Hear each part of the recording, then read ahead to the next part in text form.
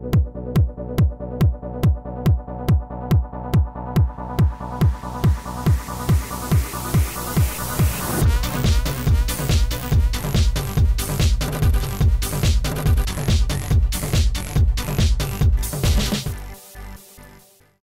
know, for me, I was the kind of kid who was always just curious to really impact the world and see what I could make happen. So, organizing neighborhood kids to snow shovel and rake leaves as a child. And at 15, as many kids are, I really liked video games and realized that there was a huge subculture of people who not only liked video games and were my age, but people who were older and actually spent real money looking to improve their ability to play those games.